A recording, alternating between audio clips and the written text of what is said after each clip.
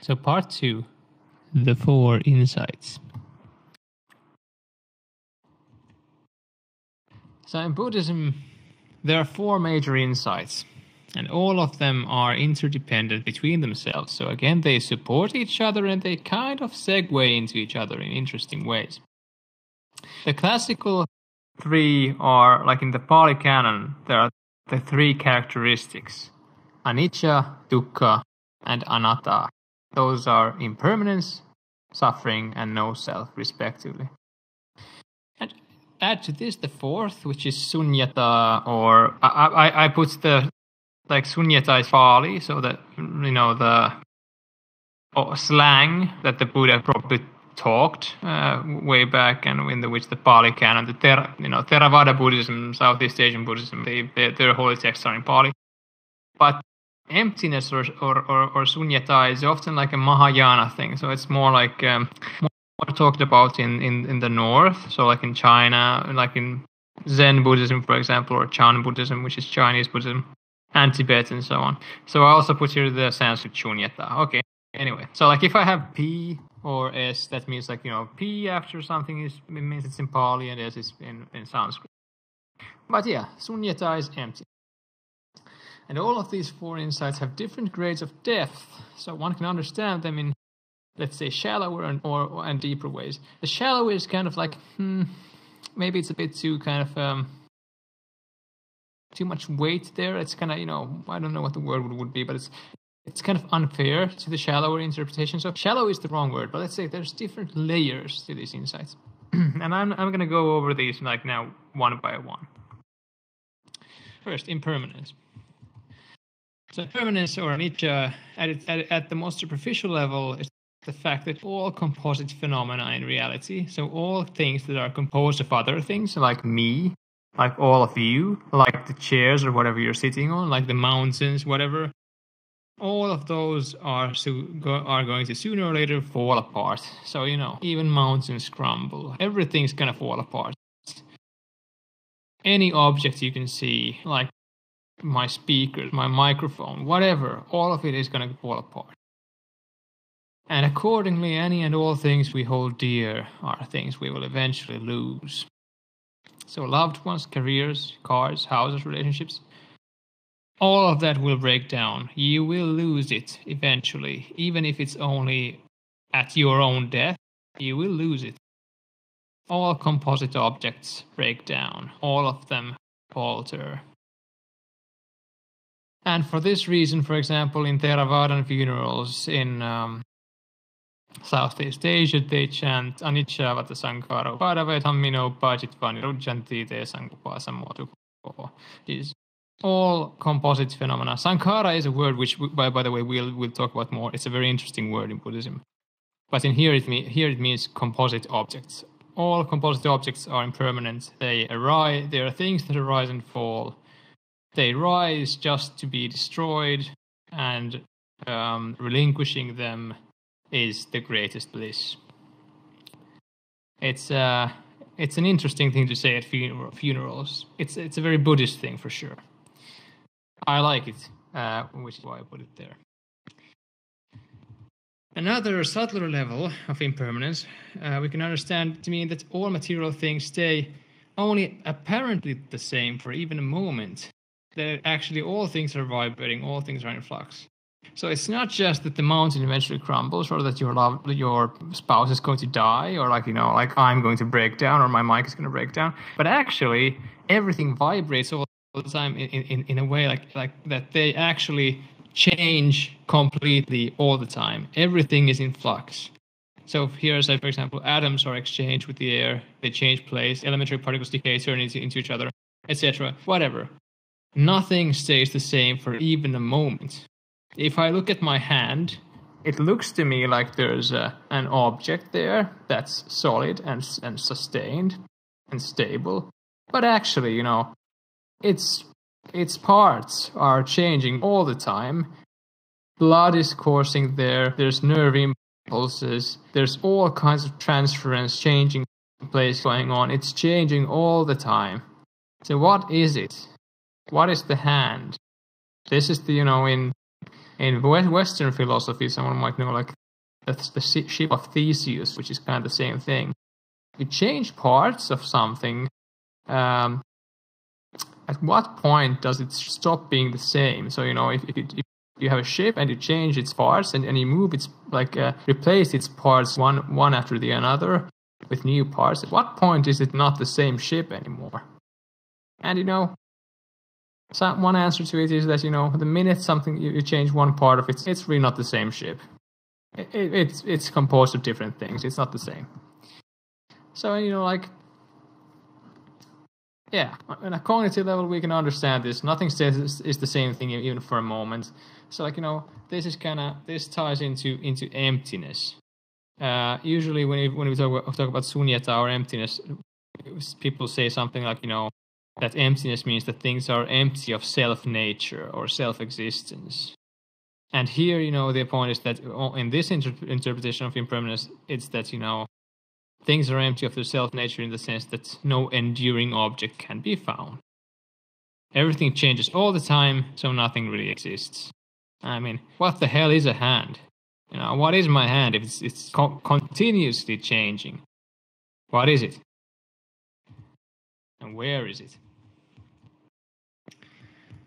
Okay, an even deeper level of impermanence concerns experience itself. So at this level, it's not just that we cognitively know, due to, physics or whatever, that everything is changing.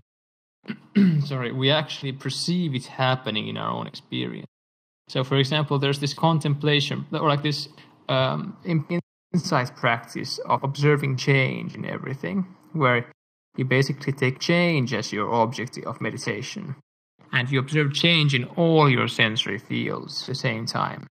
If you do that and you're concentrated enough, what usually tends to happen is that things start jiggling in a sense. Everything feels like it's moving, it's changing, and it's changing at such a rapid pace that it feels like everything is actually, the minute it arises, and the minute something happens, it changes into something else. The minute something arises, the moment something arises, it passes away into something else. Yeah, if one does this, one can see firsthand that no phenomenon is still, even for a moment. All sensations, all sounds, everything changes continuously. Nothing is still, even for a moment. So there really is nothing solid, nothing sustained there to be found. If you listen to a sound, even something that feels to you like a monotonous thing, there's gonna be fluctuation there. Every single moment it's changing into something else. And when it's changing into something else, it's different. It's not the same sound anymore. The next moment, it's not the same sound anymore. All the time it's changing. And so rapidly that there is no moment in time in which it is the same. It's actually in a constant state of change, of flux. So there is basically, at this level of understanding impermanence, there's just change. There's nothing else. It's an unfolding, a becoming. And furthermore, nothing is becoming out of something into something else. There's no past or future. It's not a process of, that there was something and then it's going to be something, because there's only the present moment. If you observe your experience, you can't find the past or the present anywhere. Behind the present, there's nothing. There's an emptiness, a void, nothing. In front of the present moment, an emptiness, a void, nothing. If you observe change in this way, usually, first things start jiggling, everything feels like it's changing. And if you do it even longer, it starts feeling like the present moment is just kind of like a sheet of paper that's only becoming. It's just an extremely thin, feather-light, paper-thin, constant becoming of nothing becoming into nothing. There's nothing more than change. There's nothing there. So things pass away as soon as they arise. Nothing is to be found anywhere. And this is one perspective, one gateway into sunyata, into emptiness. This is one way how impermanence, insight into impermanence, segues into insight into emptiness. Nothing has self-existence because there's nothing to be found if you look carefully enough. Only change. Okay, suffering. suffering, dukkha, suffering or unsatisfactoriness. Tanis Sarabikku, for example, he's like one big Western teacher. He translates dukkha as stress, which works in some situations, but stress is a bit an unsatisfactory translation, let's say. Suffering is the traditional one, and let's stick to that, because the problem with suffering is that it sounds so dramatic. It's like something big, like you're in monumental anguish, you're dying, really kind of tearing your heart out. But actually, what's pertained here is suffering in a very subtle level. There can be suffering so that you don't even notice it. It's so subtle, it's so small, but it's there and it's painful. It's still suffering. So I'll stick to suffering here. So yeah, suffering pretty much pertains to the ultimately unsatisfactory nature of all phenomena. No phenomenon will keep you satisfied forever. So like some sharks, and this is a factual thing, not all sharks, but some sharks have to keep moving continuously to stay alive, because their gills get oxygen, they don't have any pumping muscles in their gills. They have to move so that the water flows into their gills and they get oxygen. In the same way, humans usually require more and more sustenance. And sustenance, I'm not writing here very much about sustenance, but sustenance is a good key word to think about, an insightful thing to think about. All people get sustenance from somewhere. And by sustenance, I don't mean here food, or like material sustenance. I mean emotional sustenance. Sustenance in this way means those things that make you feel like you're okay. Life is okay. Life is all right. They're the things that in the balance of does life suck or not? Is everything terrible or not? Am I a bad person or not? Sustenance is the thing that tilts the balance towards I'm okay, I'm a good person, life is good, the world is a nice place to be in, there's meaning in life. That's sustenance. And for some people, sustenance can be video game. I've been there at least many times. I have a work day, I'm feeling kind of shitty, and then I remember, I have that video game when I go back home, I love it. And then I feel fine again. I'm I have something to look forward to, everything's fine. That's sustenance. For some people, it might be drugs. They're addicts, definitely. They feel terrible until they know, I can have my next fix. Wonderful, everything's okay. For some people, it might be something perhaps more beneficial, like generosity. They feel when they give money to beggars, they feel okay, I'm a good person. Yeah, nice, and so on. And sustenance can take many forms. But the thing here is that no single thing can give you permanent sustenance. You will require more unless you really fix the core problem there. Basically, one way to view awakened beings who are entirely enlightened, which I am not, for the record, one way to think about them is in terms of sustenance. Arahants, perfectly enlightened ones, they have decided once and for all that life is okay, the world is okay, there's no questions unanswered. There's a lot of questions unanswered, but most of those questions are just, not worth answering. They're not really questions, they're just illusions. They have resolved that they're fine, the world is okay, I am okay, everything is fine as it is, and they no longer require sustenance. That's one of the ways to, in my understanding, in my mind, how to put the end goal of the path. You no longer require emotional sustenance. That would be wild and very, very cool. It would free all of your resources into doing good. That would be nice.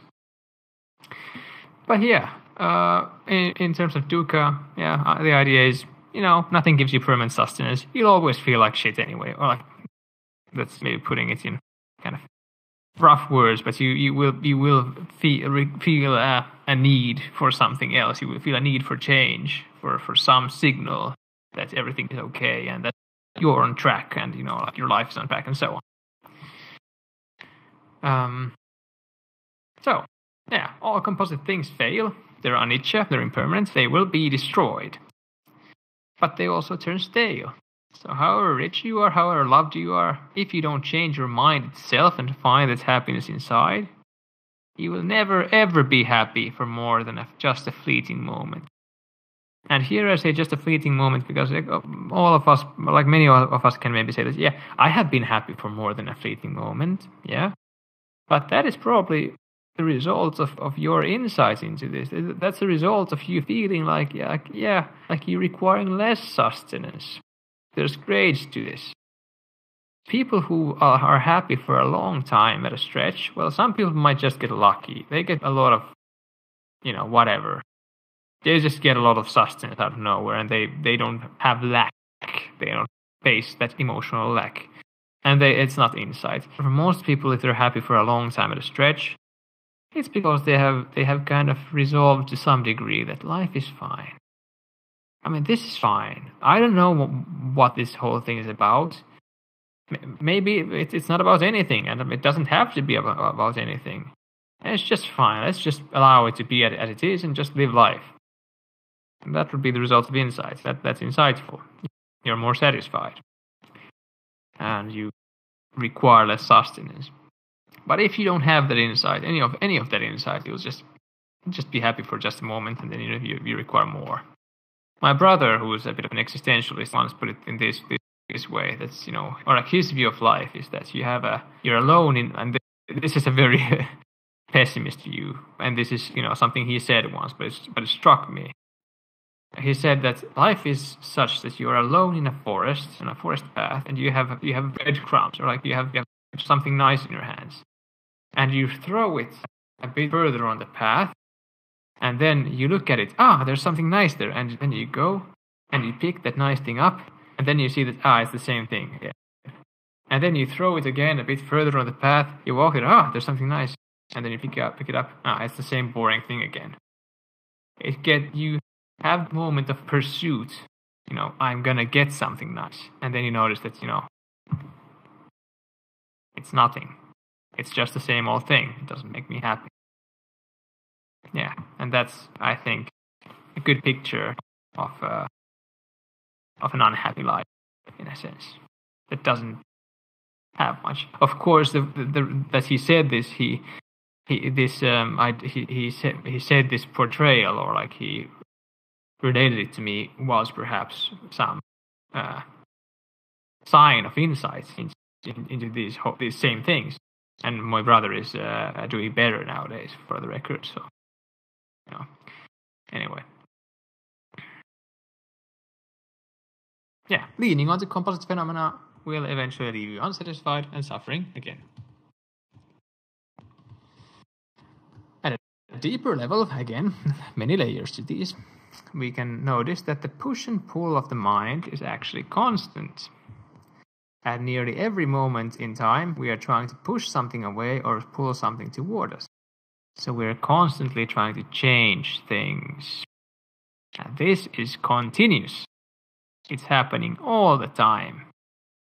It's not always external, it can be just internal, but it's happening all the time. Maybe not every second. In some flow states, maybe not so much, but it's there like pretty much all the time. The mind is constantly unsatisfied on a subtle level with what is, and is trying to make it into something else. And this is suffering at a deep level. It can be subtle. It can be non-conscious, not very explicit, but it's there. And this suffering is called craving. Tanha in Pali. It's Trishna in Sanskrit, but let's use the Pali here. So it has these 4 forms, it's the basic analysis. It's craving for something pleasant that is absent to become present. There's something pleasant that I don't have and I want to have it.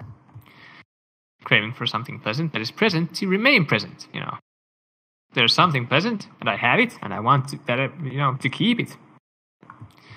Craving for something unpleasant that is absent to remain absent, I know that there's something nasty and that feels bad that's not here, and I really hope, by God, may let it not come back.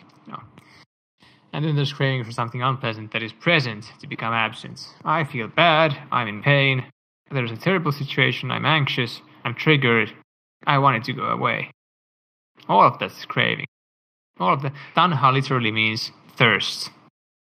So it's like, and the reason why the Buddha used the word tanha is because thirst is so strong. It's such a strong craving. Like, if you're thirsty, you're dehydrated, you're being without water for days in the desert, all you can think about is water. Now, craving doesn't always take that form, but it can be pretty strong, even with like some seemingly insignificant things or like irrational things. Yeah. Suffering 3. And this leads us to one part of what's called dependent origination. We'll get to that later. Some people might recognize this. But craving leads to clinging, upadana, where the mind fabricates a kind of subtle narrative of selfhood in relation to the craved object. So then you have these emotions and thoughts. I need this. I want this. I hate this. I want this to go away. This is in opposition to me. This supports me. Whatever. Your mind starts fabricating this narrative. It might not be in like discursive thoughts, but you can even on an emotional level you can recognize the narrative. There's a situation which your mind recognizes as, I need this. Like, this thing disturbs me. So there's a me there. Clinging leads to becoming, bhava, and becoming leads to birth, jati. And this is the birth and maintenance of a sense of self, of someone dependent on some external circumstance, and it's the birth of someone who is suffering. So on a subtle level, there's this dynamic where you crave, which leads to clinging, and clinging leads to, this is mine, I have this, like, I don't have this, I want this, I don't want this. And when that happens in your mind starts utilizing in its processes, again, the variable of me, the variable of I. It starts creating a bigger and bigger narrative of me needing this, me in relation to this, and then selfing starts getting stronger. Selfhood is strengthened. And you can notice this actually. If you're very acute, you look very carefully. When you're anxious or you're threatened, you feel threatened or whatever, you feel much more separate from others and from the rest of reality. You feel much more like there's someone behind your eyes. There's you. That's kind of like in trouble. I'm in trouble. Like I'm socially anxious now. I'm separate from these people. I have to do better. I have to be something else, and so on. The sense of self is stronger, more robust, more noticeable. It's a good meditation technique especially for advanced, like advanced meditators, to start observing the sense of self. What's called the raw sense of self. How much do you feel directly like you are you? You are someone. You are separate. Anyway, yeah. Then with the quenching of craving, there's the quenching of suffering. This is the classical Buddhist, it's the third noble truth. And the four noble truths, I won't speak about them more here or on the slide, but the four noble truths of Buddhism are first, there is suffering, and suffering can be hella subtle, it can be really subtle. The second noble truth is that craving leads to suffering. Basically, craving is the problem that leads to suffering. The third noble truth is that the cessation of craving leads to the cessation of suffering. And the fourth noble truth is, how the hell do you actually get rid of craving? It's the path that leads to the elimination of craving. And that's the eightfold noble path. That's the Buddhist path. That's a separate discussion. I won't go into that. But the fourth noble truth, classically, in Buddhism, the way to get rid of tanha is the eightfold noble path. You can Google it, whatever. Right view, right thought, right intention, whatever. Like there's this right livelihood, right action, so on. Anyway, so craving itself rests ultimately on ignorance, which is avidya, which is a set of very deeply ingrained beliefs about ourselves and reality, as well as what makes us happy. So what leads to the mind to crave certain things is actually already existing conceptions about the self. There's a kind of feedback loop here. Clinging creates and reinforces selfing and a sense of self, but clinging, which rests on craving, actually, like via craving, also already rests on conceptualizations about the self. It's a vicious circle that just creates more and more self. The vicious circle is cut when craving is cut away. Sorry. And then selfing is slowly relinquished.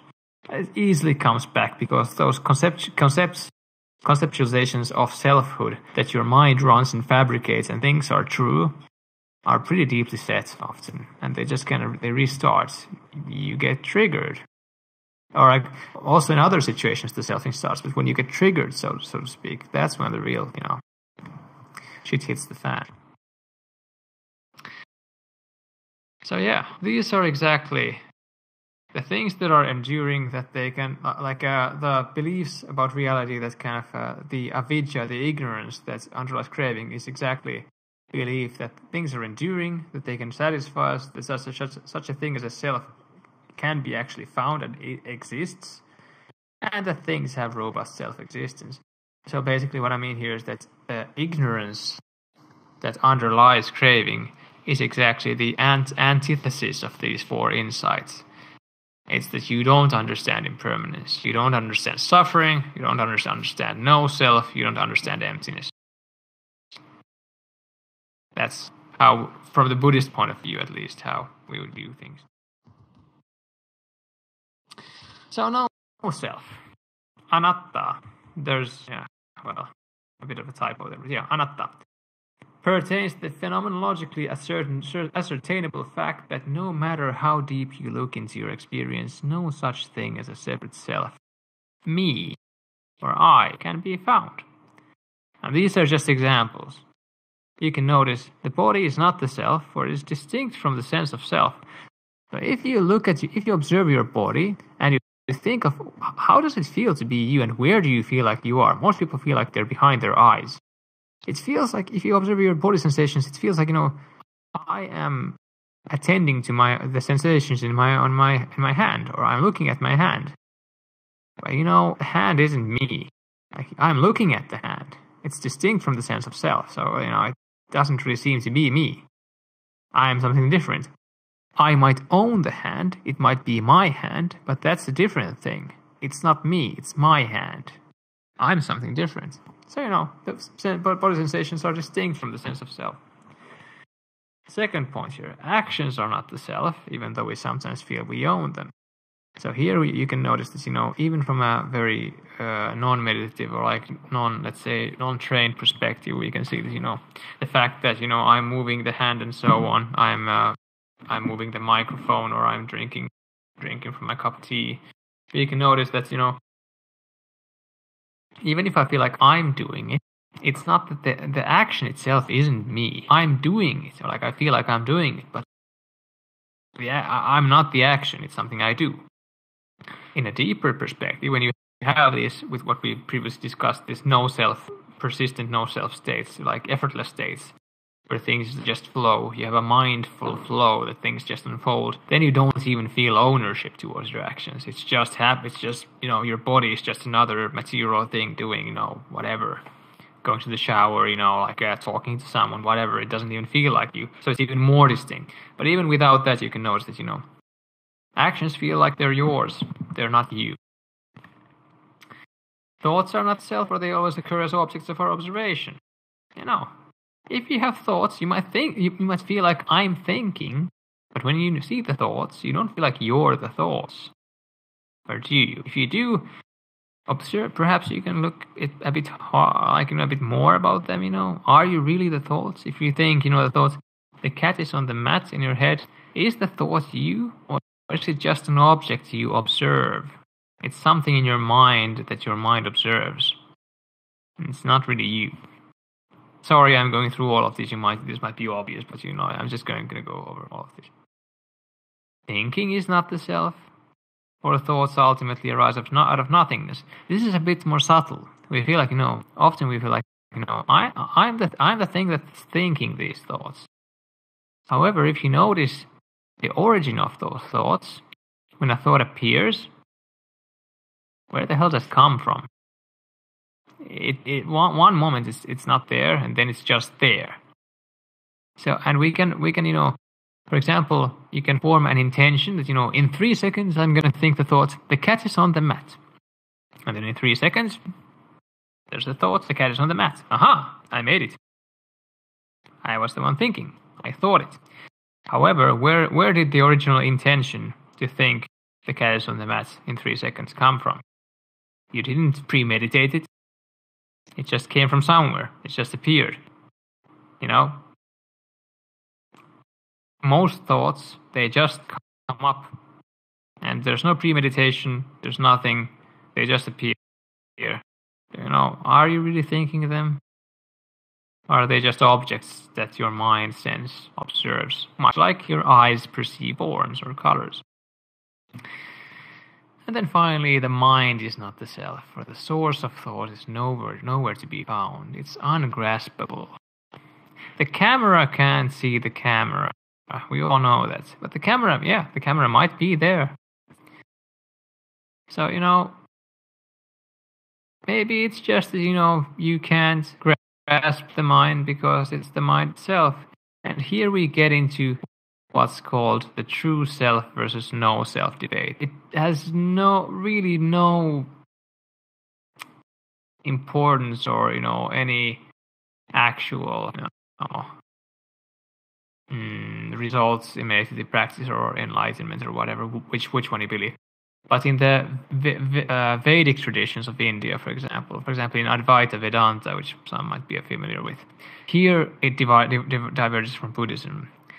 There, the idea is that actually there is a mind that's everywhere and it's universal, and that is where the thoughts come from, and it does exist, but it's universal. So the thing there is that the Atman, so like the self, which in Pali would be atta. If you think anatta is no self, the an is no, atta is self or like soul. In Sanskrit it's atman, so it would be anatman. So Vedic texts are usually in Sanskrit, so I'll just use the Sanskrit form. So they think in Vedic traditions that there's an atman, a soul. That's the source of thoughts. It's the kind of like the mind, the source of all mind, mental things. However, in truth, the Atman is identical to the Brahman, which is a universal mind. So actually, your true self is mind, which is universal, so it's everywhere. In classical Buddhism, perhaps it would lean more towards, there is no mind, it's just voices, there's nothing there, it's just phenomena. They don't come out of anywhere, they just appear out of nothingness. However, it makes no difference. It really makes no difference. And the Buddha, for the record, saying that the Buddha would have endorsed that there is no self at all, that there is no self, that's wrong. Actually, there was this, in the Pali Canon, a wanderer I think he was named Vachagota, came to the Buddha and asked, is there a self? The Buddha said nothing. Vachagota asked, is there no self then? And the Buddha said nothing. And Vachagota said, is there neither self nor no self? And the Buddha said nothing. And then he left disappointed. And the Buddha's attendant and cousin Ananda said that, why didn't you just tell him that there's no self, And the Buddha was, because he would have misunderstood. The point is not that there is no self. The point is that the whole question is, for one, it's meaningless. And that, selfhood is so beyond, whether there's a true self or no self is so beyond any empirical investigation, so beyond any phenomenological investigation that, it makes no difference. It just makes no difference. The Buddha isn't interested in that. He's like, no. He if I recall correctly, I might be mixing up suttas here a little bit, like sources in the Pali Canon. But at least elsewhere he says that, questions about whether the universe is infinite or eternal or not, they're just meaningless. I think he kind of, compared this question of self versus true, no self versus true self to those. It's meaningless metaphysics. It no longer has anything to do with suffering or the relief from suffering. You can believe whatever you want. Universal self or no self. Is there even a difference? What is the difference? Anyway, a bit of a digression. I hope you found it interesting, but yeah. So, no self too. So, selfing. The selfing is the mental phenomenon whereby the mind crafts a sense of self, and that has two main components. Me, or the sense that this, whatever it is me. So, for example, it could be, in relation to another person, or in relation to a particular perceived quality of character of yourself, or it could be, just like, a feeling that, this body is me. So if you don't observe it in that kind of way I just described before, that, like it's actually distinct from me and feels more like mine, you might feel like, your mind might have this concept or this conception that, my body is me. Like, whatever thing is me. It's like, that's like, it can be in relation to another, like a phenomenon, like bodily sensations, or in relation to a particular perceived quality of your characters, like, I am dumb, I am stupid, I am ugly, I look funny, whatever. And that's like me. But there's also the raw sense of self, which is the feeling that you're located in space, in a particular place, usually behind the eyes. And again, it can be a valuable insight practice to observe changes in that sense of self, because that can get bigger or smaller. You might not have noticed it, some if you meditate a lot and you've done this before, you might have. But really, that sense of me-ness behind your eyes and, like between your temples, roughly, for most people, it can change place and it can grow bigger or smaller. It's interesting. And that's observing that can give you insight into when are you selfing and when are you not, and why are you selfing when you are and why not. So, for example, again, usually when people are in anxious situations, their sense of self grows bigger. Feels like their internal, quote unquote, internal world, let's say, behind their eyes and in their head is bigger in relation to the external world, like external phenomena. Feels like there's a bigger world inside, more focus inside, in a sense. There's this kind of not just introspection, but like a feeling of weight and size in relation to the external world. Whereas if you're in a flow state, or you're just feeling okay, or you're talking to someone and you're engrossed in conversation, in a good conversation, and you feel fine, it can be that, the sense of self is super small. And actually the world that's opening in front of you, including the person, fills almost all of your consciousness, and it's just kind of you're immersed in that. So yeah, and then there's me, and then there's mine. So that's the sense of ownership in relation to, for example, the body. Yeah, my body. I feel like this is my body. Or physical objects outside the body. This is my phone. This is my computer. This is my microphone. Whatever. As well as to actions. And actually this action part is pretty crucial. It's a really good source of insight when it falters, like we talked before also. So ownership of actions, it's most often called the sense of agency. Even in academic papers, it's called the sense of agency. And that's the feeling that one is the agent of one's bodily or mental actions.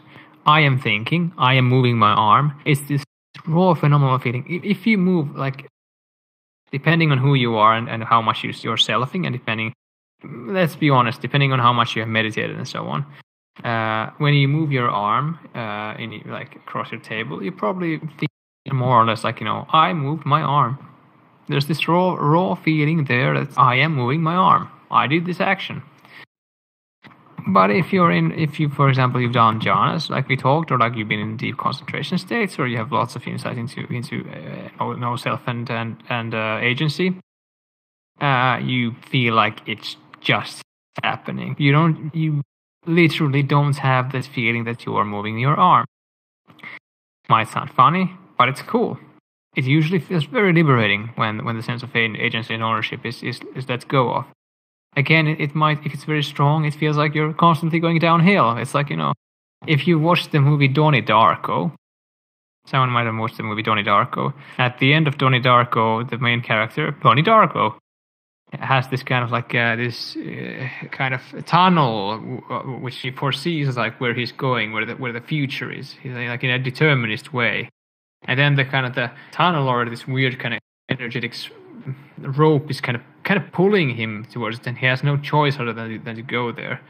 It feels like that, to be honest. There's like a rope that's pulling you somewhere. Like, this is what's happening now. This is how things are unfolding. No selfing involved. You're just in a witness position, just witnessing natural unfolding of things. And the fun thing is that nothing changes. At most, things might go better. So, for example, if you're in a very no-self state, I have noticed very clearly that balance is better, because a big part of physical balance is also mental interference. Lack of confidence in whether if your balance is correct. There's this subtle, energetic kind of mental stuttering that's happening in the mind when you lose your balance. And when you have good balance, there's this kind of solidity in your internal presence. And if you have no self, if you're in a very effortless state, that balance just comes naturally. That stability just is there. There's no conscious interference. And I think I had this insight even before I was meditating, to be honest. Like I remember talking with my friends at university once that with many things, conscious interference and conscious activity, trying to do something better, makes it much worse. So if you're trying to, throw a ball or catch a ball, and then you start consciously, moving your body with a sense of ownership and agency, like I am moving my body, you're gonna fail. I mean, you're most likely, what's happening is you're just creating unnecessary friction that's, making you fail. Whereas without that friction, your body might have just executed the intention there. So most often, selfing is friction. It creates friction. It makes us perform poorly. It's unnecessary. It's boring. It feels bad. It creates suffering. It's useless. It's an illusion. It's basically an unnecessary layer of conceptualization on top of something that's unfolding naturally, and that unnecessary layer sometimes creates very bad friction. Anyway, me and mine. Those are the two forms of selfing. Pretty much all selfing is in one of these categories: me or mine. No self-3, and there's gonna be a 4 still. Insight into no self. Yeah, it often progresses through experiences of disentanglement between different phenomena, and the sense of self. So yeah. Basically, things that selfing normally attaches to, so things that you normally feel either me or mine, and that are normally seen to necessarily involve the selfing, are suddenly perceived without the selfing. So, let's say normal people, which is a silly thing to say, but normally people have this feeling that when they move their hand, they feel like I'm moving the hand, and they feel like this is a necessary part of the experience. It's real. There's a me, like I am moving the hand, and they can't even conceive of a situation where they would move their hand and they wouldn't feel like they are moving the hand. It's like they feel like there's a necessary connection. They're inherently linked. They're somehow the same thing. Like moving the hand and me feeling like moving the hand are somehow the same thing. And then when they have experiences that there actually is no necessary connection between the sense of self and the body, for example, body movements, or thinking, or agency in any way, or whatever. That informs the mind more and more that selfing is actually an internally generated conceptual process. So the sense of self, the sense of me or mine, including the sense of ownership and agency, they're a separate phenomenon. So in the same way that a thought is a phenomenon, a mental phenomenon, or a feeling, an emotion, or whatever, a feeling, a bodily sensation, is a phenomenon, the sense of self and the sense of ownership is also a phenomenon. So when you move your hand and you feel like you're moving your hand, you feel the motion of your hand and you feel the ownership. But they're just two phenomena. They don't have anything to do with each other. Like nothing. Other than that your mind conceptually links them together arbitrarily. Your mind fabricates a sensation of ownership when you move your hand. That has nothing to do with the movement. It's just a concept your mind uses because it's used to it. And that's actually, in the end, kind of harmful. because, selfing and so on is the clinging and suffering and whatever else, as we discussed before, and we'll discuss soon more. So yeah, that's how it usually progresses. You notice that kind of inherent linkage is not there.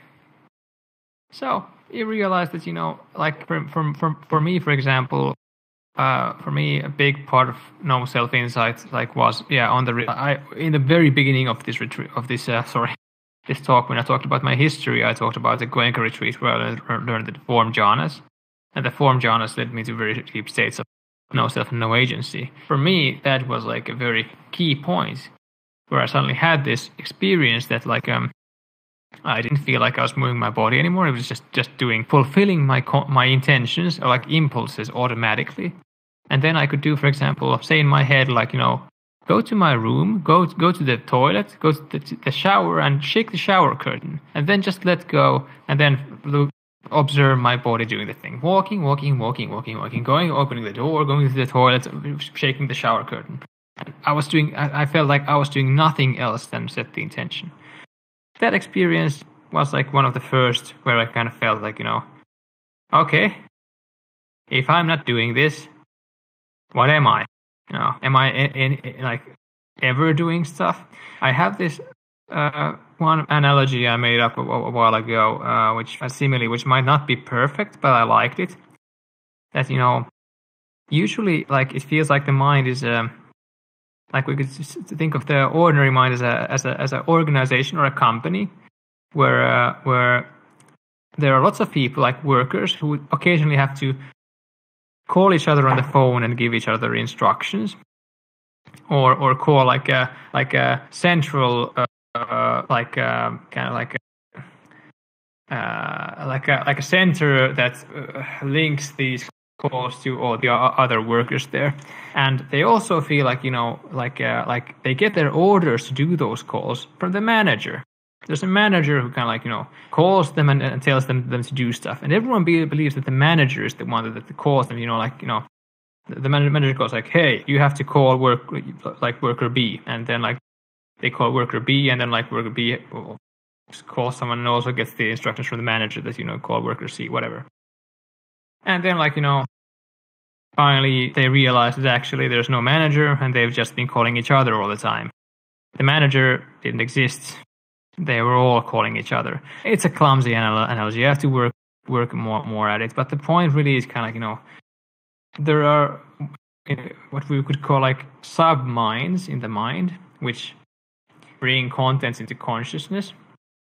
And many of the sub-minds think that there is someone, like a manager or like a conductor, that hears those thoughts, those inputs into consciousness, and then responds by saying stuff back to them or to other sub-minds. But actually, there's just the sub-minds, and the only ones that are listening are the other sub-minds. There's no manager, no manager listening, just the sub-minds, and they talk to each other. And that's, might not come very clear as this example, but that's pretty much how I felt it to be then. I like, the sense of self isn't necessary. It doesn't do anything. It isn't linked to action. Action just happens even without it. If it doesn't do anything, does it exist? What is it? So for me, that was like a big part where I kind of realized that the sense of self is essentially an illusion. It's just a concept, does nothing. Sometimes it's attached to agency and action, sometimes not. Sometimes it attaches to thoughts, sometimes not. It's all about how the mind perceives itself. But that's just a perception. There's nothing there except a conceptual perception, an idea. There's there's this chasing the witness thing here, the second lowest line. This is one insight practice for no self that's sometimes used. Is basically you try to grasp the, like, who's looking, and usually what happens is that you feel like there's like here is the sense of self. I am here, And then you try to look at it, try to perceive it, and then you realize that you're perceiving it, so the witness has to be something else. It's actually distinct from you because you're actually looking at it. And then you look like, but where's the camera that's looking at this camera? And then you look at it, and then you feel that this is it. And then again, you basically just chase it back more and more and more and more again, until you realize that there's actually, you can't find it. It's ungraspable. Like the Tibetans say there's this book, old book, The Songs of Milarepa. Milarepa was a great Tibetan yogi and also like a crazy wanderer kind of guy. The mind is like a wisp of smoke. It's really nothing really, and you can't grasp it. It's no matter how much you try to grasp it, it's always the ways you grasp. Is Kermit, did Kermit have a question? Kermit's hand was in. Yes, I do have a question. How does this apply to hive-minded entities like termites or bees or ants? Sorry? Can you say again? How would these subjects apply to hive-mind entities like a termite hill or a beehive? Yeah, I mean, this is the same thing. They're really like in those hive-mind entities. I mean, there is no hive mind. Like there is no entity there. There is no colony that's like an agent, like a robust existing subject. There's just the bees, and actually we are the same. We are a colony. Yeah, I mean, they're a society that function together in a concerted way. But they're actually, the society itself is, we could say, like in philosophical terms, it's not a reified object. It doesn't exist in an ontologically robust way. There is no colony. There's just the bees. But they work in unison in a way that kind of appears like agent-like. And our mind is the same. The illusion of a colony, then. Yeah, it creates the illusion that there is such a thing as a colony, but actually there's just parts that work together. And it might be that the bees think that there's a colony. It might be that the bee colony is like in the same way as us. It might be that there's a conscious field that they share, in a sense that they communicate in the same conscious field. But even that is just a space. There's no colony. There's just communication. The space is a metaphor. There really is even no space. It's just communication. A space is a good metaphor for it, in the sense that there's a space, but no one is the space, or no one's really listening there except the bees. But actually, there's even no space. It's just communication, and nothing more. The colony has no self. There's only the bee. So I think we agree. Yes. Okay, let's carry on. So well, there's nothing more in this slide. I think let's go forward. No self for this is the last slide. No self. The furthermore, selfing, which is the creation of a sense of self, is not just illusory, but it's actually quite harmful. Yeah. Like I said, clinging, upadana, it reinforces and creates selfing, but it's also informed by selfing. They have a mutually reciprocal connection. Craving and clinging create and reinforce self. So, for example, if I cling to ice cream, my mental this organism is more and more going to like strengthen the sense that I need ice cream. There's a me that needs ice cream. So it creates and reinforces self. But it's also critically informed by subtle conceptions of what the self needs and likes or hates and doesn't like. So, for example, if I already have a conception that I am a self and I like ice cream, then when I'm faced with ice cream, that is what pretty much fires up the craving. Ice cream. I'm the person who needs ice cream. Fire up craving. And then, like when I if I don't get the ice cream, or I might cling to it, like, I really need ice cream, which further strengthens the sense that I'm a person who needs ice cream. I'm a self who needs ice cream. So yeah, there's a feedback loop there.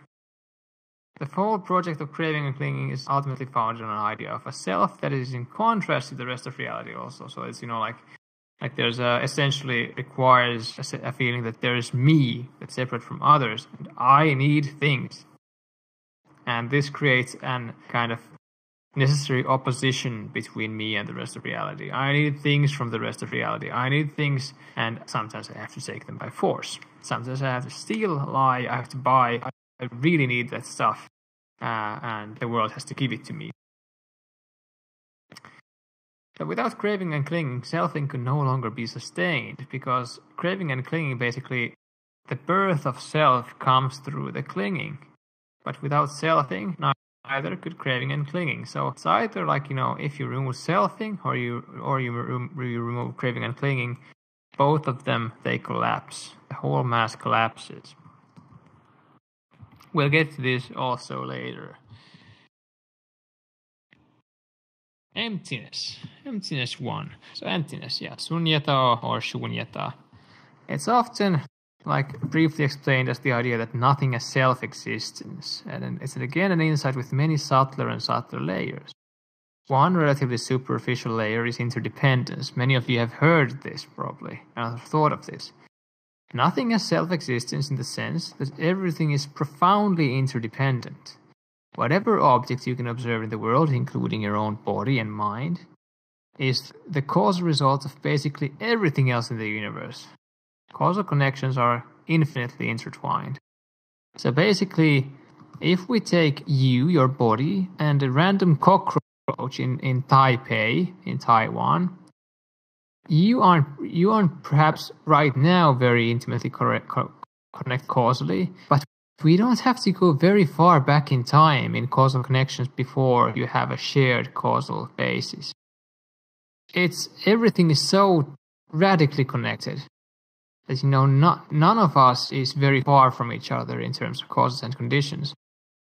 Furthermore, if you would take even one atom out of the reality, just like create a void, a complete void, there's no antimatter, no matter or anything, that would create problems.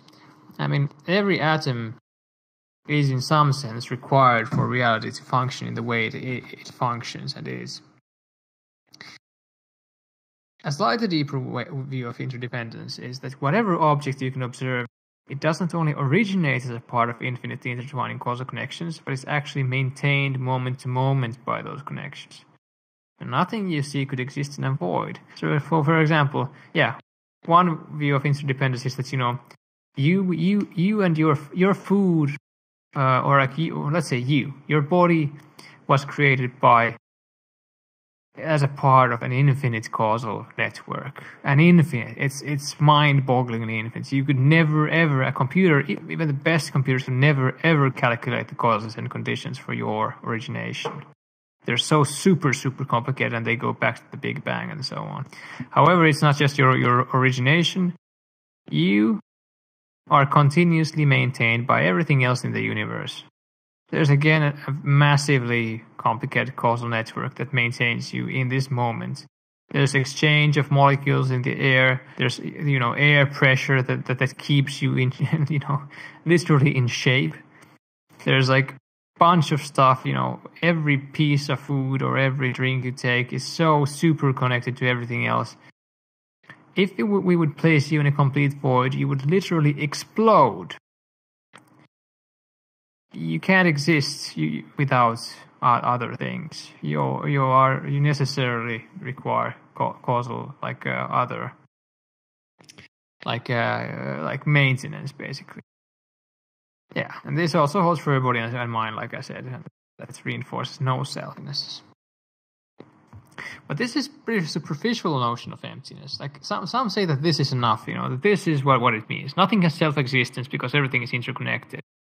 Nothing can exist by itself. But actually it goes deeper. So a somewhat deeper layer of emptiness is that things don't only lack self-existence in the sense of being interdependent, but they don't actually exist at all. Every composite object changes all the time. We talked about this with anicca. It does not remain the same even for an instant. Yeah. Everything is so supremely impermanent that objects can't be said to exist to begin with. This is actually a concrete experience. This is not just, conjecture. If you do impermanence practice a lot, if you observe change very acutely and concentratedly in your whole sense sphere, the experience is there. You notice that everything changes so supremely fast that literally the experience is that everything passes away the moment it arises. There is not a moment where it exists. There's nothing there. In that sense also, there's no self-existence. Not even atoms, nothing. Nothing exists for even a moment. So in that sense, deeper layer of emptiness, nothing exists. So yeah, like I just said here, yeah, phenomenal observation, every single phenomenon in experience passes away the moment it arises. There's not an eye blink in between, everything dies the moment it is born. But hey, however, you can't say that they don't exist either. They are so radically impermanent that they are beyond existence or non-existence. There's nothing there, and there never was for those terms to apply to. So, reality, thusness, it's called tathata, it's literally thusness. Tatha is thus or such. You can call it suchness or whatever, but thusness or suchness, reality, it's beyond the concepts of existence or non-existence. Whatever you can point to is beyond existence or non-existence. It changes so rapidly that there's nothing there to talk about. If we talk about something, we conceptualize, we make up a fantasy world. If you look at your experience carefully, it changes so fast that, any name you could give anything is just a name. It's a fantasy. So we're all living in a fantasy world of our own creation. Yeah. That's something we kind of want to go past and look through, because that fantasy world is full of suffering, which we create for ourselves. Again. Thanks for the thumbs up, by the way.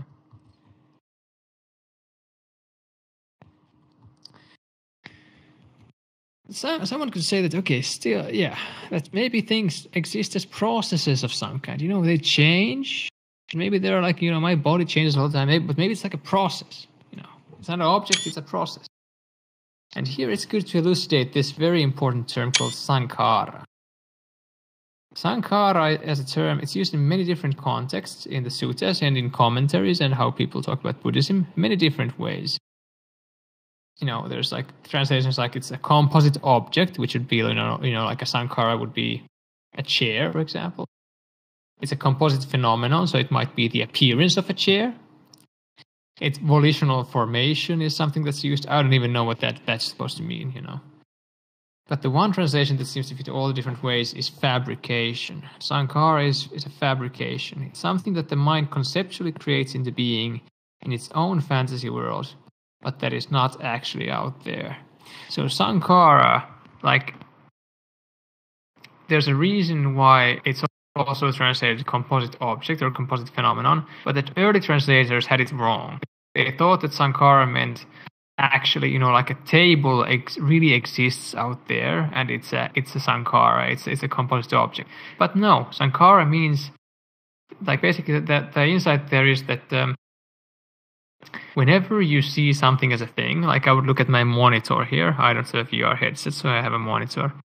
When I look at the monitor here, and I delineate it from the rest of reality, and I name it, there's a monitor. And that's a composite phenomenon. That's a composite object. It's my conceptualization that there is such a thing as a monitor, even though that's completely arbitrary and anthrocentric or egocentric. Actually, it's continuously interchanges atoms, whatever stuff, with its environment. The connections it has to its environment are just as robust as the connections it has to itself. They're really, like trying to name such a thing as a monitor here and seeing that composite object. It's a fantasy. The same holds for the body. Seeing the body as a process, it's a fantasy. I'm creating fantasy, and that's a composite object. That's a sankhara. So let's go forward with this. So yeah, okay. I say here the same thing. Composite objects are an example of sankhara. They don't actually exist. We just take a part of reality that is in constant flux, and we see that part as an enduring object. However, processes are also sankhara, since delineating a single process, such as the process of Santtuing, my name of course again is Santtu, the process of Santtuing, which would be like me, delineating that from the rest of reality is ultimately arbitrary and anthropocentric, and there are no real physical boundaries there. There's no real objective measure to delineate this process from any other process. My teacher, Lee Brasington, he's doing a book called, basically the working name is Soda Pie, which means streams of dependently arising processes interacting. Streams of dependently arising processes interacting. He's going to change the title, I'm sure, but Soda Pie is a fine acronym. And so the idea is that reality is actually just streams of different processes that arise interdependently and they interact. But even Lee says in the book, don't cling to the streams. There are no streams of processes. You can't delineate one process, one stream from another. They're also profoundly interconnected that, it's just one big process. You cut out a part of it. Fantasy world, Sankara. Yeah, processes are much too porous to be delineated. They too are empty. They have they don't exist. You don't have a process of Santtuing. It's a fantasy, it's just a concept. Emptiness 5. Yeah, and at this point some say that, there are no processes, there are just colors and sounds and bodily sensations, etc. The world, all that is, there are just colors and so on. But actually, no. Colors too are Sankara. They're just concepts. There's no yellow, there's no red, there's no green. Leaves aren't green, the sky isn't blue, sounds are high or low. There are no trees, there are no chairs, there's no brown. The frog here, which we would call red, and the chair here, which we would call yellowish brown. They're actually, the frog isn't red, the chair isn't yellowish brown. Whenever we make that distinction, we create concepts. All distinctions are concepts. Whatever you try to say about reality, you are fantasizing. You're delineating, you're cutting a part out, you're making contrasts. The contrasts are always based on concepts. This is emptiness at its deepest level, and it's very difficult to grasp without first-hand experience. All that there is thusness. All you can say about reality, all you can do is point at it, that, you can gesture. It's such. Something is happening, it's such. But the minute you delineate something, you make concepts. And concepts aren't real. They don't exist. There is no such thing as yellow. There's just suchness. This is difficult to grasp, I'm sure. It might sound silly, but when you have the experience of those concepts falling away, and you relax into that, it's wonderful. And I would it might sound preposterous or pompous, but then you get it. There's nothing there. There's just such. Like I say here, whenever you see a distinction in reality, whenever you name a part of reality as something, like yellow, you conceptualize. Conceptualizations aren't out there. They come from the mind. They are names. They are Sankara. They are fabricated.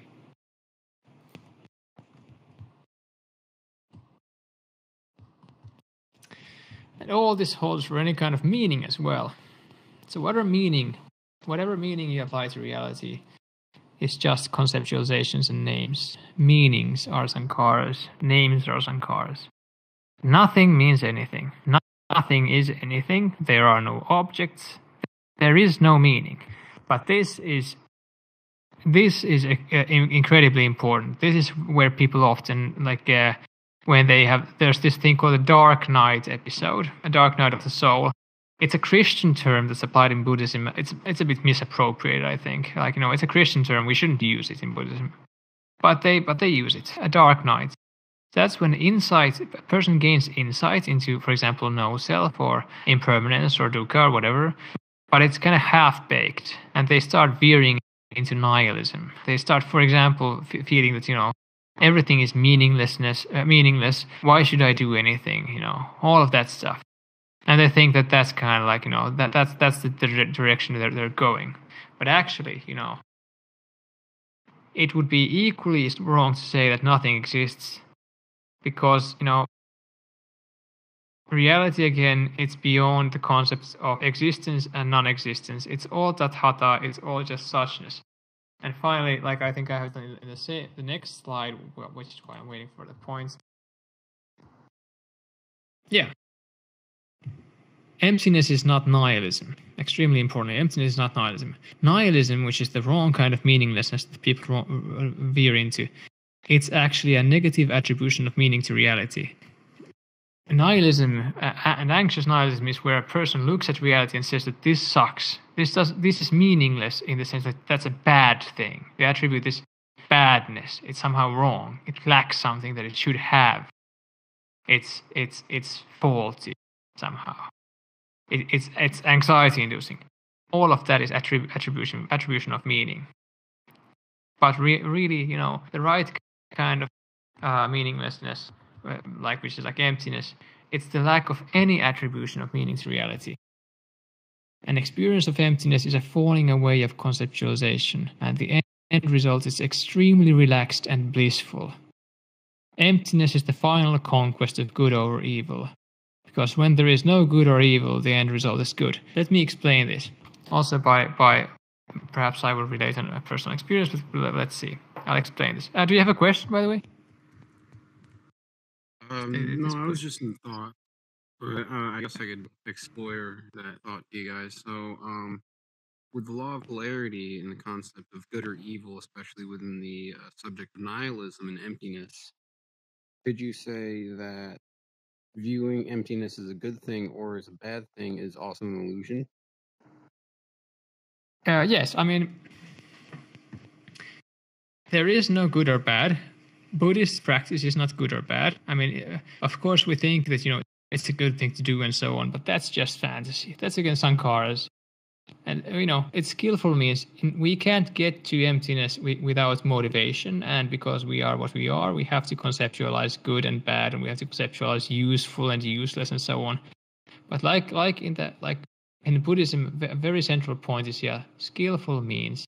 There's this thing called like a very famous simile of the raft, where the Buddha says that, basically asks, if there's a torrent, like a river, and you have to get across, and you have a raft, and you go over the river with the raft, do you keep on carrying the raft on your head or like on your shoulders after you've gone across, or do you just leave it aside? And the point is that, all of this is just like a means to get over the river. Like all the conceptualizations of good, useful, practice, whatever. And then when you go over the raft and you realize that you can let go of that meaning, you just throw it away. I mean, it's just a view. Don't cling to views. And I mentioned this, let me explain also this kind of to the end, this conquest of good over evil. Basically, this means that, there is no good or evil. Nothing is good or evil. All of that is meaning.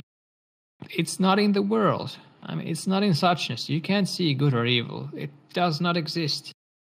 However, the thing is that when you really relinquish all of that conceptualization, the end result is relaxed. And Nagarjuna was a really big Mahayana teacher. Nagarjuna is basically after the Buddha, one of the most famous Buddhist teachers, and some of here most likely know about Nagarjuna. Nagarjuna said this very well. I really want to find the actual citation. I can't remember it word from word. I remember how it starts, but it's very nice. Captures at this point. Just a moment, because I have it up here. Yeah, here it is. It is all at ease, not conceptualizable by mental conceptualizing, incommunicable, inconceivable, indivisible. And what I love about this is especially the beginning, it is all at ease. And that's how it feels. I had this experience once when I was walking on the street. My girlfriend had given me a new hat, and I don't normally wear hats. And I had a jogger came on the same street, and I thought, I had this thought, do I look funny in this hat? And then suddenly I had this realization that, what the hell is looking funny? Like, where is it? Like, what does it mean to look funny? It's just a weird thing in my mind, like a social social construction in some sense that isn't even between people, but just my image of what I think is a social construction. And what the hell is that image? Does it exist anywhere? And the whole thing started breaking down. And then I started looking like, there were trees around. I was like, what are trees? Like, what are leaves? Like what the hell? Like, what is a tree? There's just that thing there. Like if I see it as a tree, it's just it does a disservice to it. It's a concept, and like the concept started falling away very rapidly, like more and more and more, until like I felt like there's nothing. There's nothing. There's just this, nothing there. Just this, and I felt such a huge sense of relief. I felt such a massive sense of bliss and exaltation, and just like this massive relief that everything, like Nagarjuna said, everything is at ease. It is as it is. It can't be any other way. I mean, it can't be any other way. It is just as it is, and it's such. And there's nothing more to it than such. And that's experience, because it was so profoundly relaxed and so profoundly at ease, like everything is primordially fine because it can't be any other way than it is, which is such. It's difficult to put into other words, but like it was so funny also to see that, beyond all that good and evil, beyond all that conceptualization, it's so wonderful that everything is just as it is, and it is at ease. Like Nagarjuna says, it is at ease, beyond conceptualization, incommunicable, inconceivable, indivisible, but at ease. And so, even if we go past all conceptualizations of good and evil, nothing, no moral, no right, no wrong, nothing, still in the end, the null result is positive. And that's incredibly, that affected me incredibly, because it eliminated this struggle of, are things really good or bad, and what is that? It was just, I don't care, that whole debate doesn't exist, and still everything is fine. That's called primordial goodness in some traditions, and it's very, very nice, and it's very reassuring. I'm not sure if this answered your question, but I wanted to kind of also explain this what I mean by this conquest of good over evil. It's not a conquest of good over evil, but it's that the null state is positive, and that's also, I think, why in the Tibetan tradition it's said that emptiness is ultimately compassion, because that relaxed state, I felt that it very naturally, suchness, my experience of suchness, my organism, this flow, like naturally turned to joy and helping and compassion. Because what is there to do? Like, what happens when you're free and you're joyful and there's nothing that bothers you, and there's just a flow of rightness, of everything being okay? The natural thing to do is smile, help, offer, be generous, because that kind of shares the same energy. That's what happens when you're joyful, when you're free. It's difficult to communicate, but joy leads to compassion. Joy translates into compassionate action. So you smile on the street. You have nothing else to do, so you help. Did that answer your question, Kermit? Somehow? Kind of. Yeah, I think you did a fairly good job of that, especially considering I was just kind of in a half-baked thought process there when you called upon me. Okay. Yeah, cool. Anyway, that's emptiness. That's, I think, like, there are many things that are called nibbana or nirvana, and that's also a separate teaching. Don't have it in the slides. There are especially two schools where one class of people say that nirvana is prolonged cessation, which is that the mind stops entirely and there's just consciousness and nothing else, and that is like for a while. It feels very good, and it can be insightful. But there's this other school which I have to say I belong in, which says that Nibbana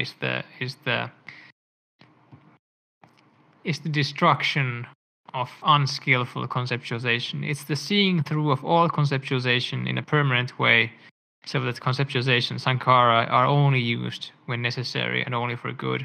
So that, for example, of course, the Buddha also conceptualized, because, if he had, the Buddha knew which begging bowl was his and which robe was his, and that's sankhara, that's conceptualization. But it's skillful conceptualization. The Buddha, arguably, most likely, depending, based on what he said and how he taught and how he described his experiences, most likely saw through that this is sankhara, this is just mind-made, this is not really my bowl, there's nothing there.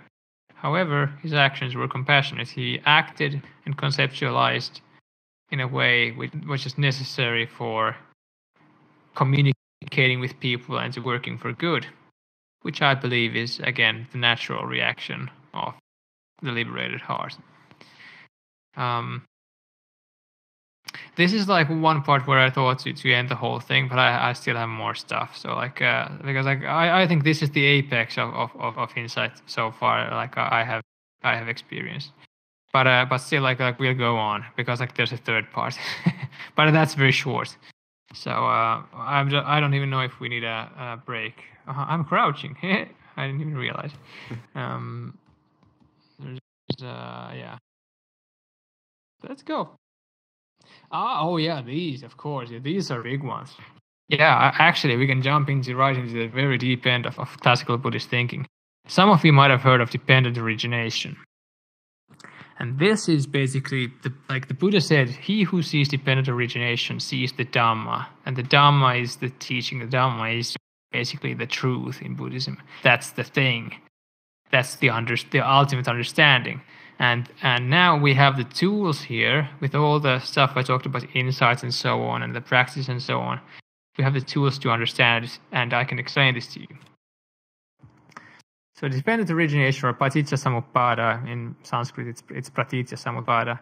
It's basically the process how suffering arises. So first there's ignorance, which is basically our already before the current suffering arises. It's like our preconceived notions of self, our preconceived sankharas, our preconceived kind of whatever, our preconceived notions of self, basically. From ignorance as condition come fabrications, which is sankharas. More sankharas arise. We have a sense of self. We have a sense of need, of wants, of lack, of requirements, and from that arise sankharas. We have these. We fabricate things there's such a thing as ice cream, and I need it, and that's the kind of the beginning. And we also fabricate the world. We fabricate objects. We don't understand emptiness, so we fabricate the monitor, the chair. We start fabricating the world. We have our fantasy world that's kind of starts to be sliced together, sliced into pieces. From fabrications or sankharas as condition comes discriminating consciousness. So discriminating consciousness, or vijnana, is the kind of thing where you have your conscious field of experience, and then suddenly some part of your awareness comes to the foreground. So for example, there's sometimes it can be that there's a pneumatic drill. Someone is drilling on the street next to your house, and you kind of hear it, but it's in your awareness. You're not kind of conscious of it. You don't pay attention to it, and then suddenly you recognize it. Actually there was this pneumatic drill all the time there. That's vijnana. That's discriminating consciousness. Something comes to the foreground, kind of some sliced particular part of reality. Okay, so from discriminating consciousness as condition, from vijnana, from this kind of slicing, come the distinction of name and form. And form here basically pertains to suchness. It's just experience as such. Name is conceptualization. Things have names. Name and form means, sometimes it's translated as mentality and materiality, but I think that's going too far. It's the wrong direction. It's literally in Pali, it's nama rupa, which means name and form. And I think the name should be taken quite literally as concepts. So there arises the distinction of concepts and suchness. So, you have suchness, but then you also have the names for things. From name and form as condition come the 6 sense bases. So this means that, you conceptualize, there are seen things, there are heard things, there are touched things, there are bodily sensations, there are thoughts. In Buddhism, there's like 6 senses. There's like touch, sight, smell, taste, mind, and and hearing. Yeah. So like mind is the 6th sense in Buddhist thought. And so basically when you have name and form, then you distinguish these 6 different sense bases. So from the 6 sense bases as condition comes contact. So like, there's seeing, and then you notice that, I see, something shiny. Like on my table, there's like this kind of amber rock kind of thing. I see something, and there's contact. There's contact between me and this sankhara, this fabricated fantasy object that's like a separately existing rock. And then there's contact. From contact as condition come pleasant, negative, and neutral feelings. That's called vedana. So, when I have the contact with the rock, like for example, I have this amber rock, I find it quite beautiful. So it's pleasant. There's a pleasant feeling associated with it. From feelings, from these pleasant, negative or neutral feelings, as condition comes craving. Okay, so if I find it pleasant, I'm like, I want it. Let's take it. I'll take it in my hand. I want to feel it. I like it. I very much like how it looks. I want to look at it more. From craving as condition comes clinging. And here it is I have this rock. I want to keep this rock. This is something I want to experience again and again. Looking at this beautiful rock. A rock is not the best example, but it could be ice cream. It could also be something negative. Like it could be something that you crave the absence of something, and then you cling it. I hope this anxiety doesn't come back. If you notice from contact arises anxiety, which is a negative feeling. It might be that that from that feeling comes the craving that I want to be rid of that, and then from that craving comes the clinging that I never want to feel this again. I am in a relationship to this. There's a me, and I hate this thing. So basically from clinging as condition there comes becoming, which is basically the arising of selfing, and from becoming as condition comes birth. So the sense of self has arisen. So for example, if we take the negative example, drop the rock example and take the negative example, I see something unpleasant, there's contact. From that contact, there comes the negative feeling that, I hate this thing, this feels bad. From that bad feeling comes craving, I want to get rid of this. From that craving comes clinging. This is something I never want to feel again. If I feel this for a long time, it threatens me, it's dangerous. From clinging comes becoming, the arising of selfing, and from becoming as condition comes birth. And then from birth as condition arises this whole mass of suffering. So when birth has happened, then basically what has happened is that my mind has created this scenario that I am a person and I am currently facing a very painful thing. I am a person who is suffering. So basically, paticca samuppada, it's an old thing, and some researchers used to say, just call it like a mysterious old rune that doesn't really make any sense. But actually, it does make quite a bit of sense. It's an old formula for how the suffering self arises in every moment, or like not in every moment, but like moment to moment. Tens of dozens of times per day, 100 times per day, 1,000 times per day, however many times per day, the suffering self arises through this process. There's a self, the mind creates through this process a self that is in the situation of suffering, but it's purely mind-made. And the idea here is that if you can cut any part of this chain, the whole thing collapses and the suffering self does not arise. And usually the idea is that you cut off, if you can insert mindfulness between the Vedana, the feelings, and the positive, negative, or neutral feeling and craving. You can associate with mindfulness, notice that this is a positive feeling or negative feeling, but it's actually empty. You can see through the meaning you might attribute to it, then craving might not arise, and then you can kind of the chain collapses. And this requires insight, of course. One good author, Buddhadasa Bhikkhu, says that you have to have, your mindfulness has to be very fast and very constant so that it can kind of insert that necessary insight and wisdom, remember it in the critical part of the chain so as to make it collapse. It's not a perfect formula, but it's interesting. And for those of you here, I know there are some of you here who are actually interested in Buddhism and Buddhist kind of classical thoughts. I think just thought that they deserve some kind of explanation of this otherwise very difficult rune. Here's another one, not so complicated, not so difficult. 5 aggregates. This is classical Buddhism.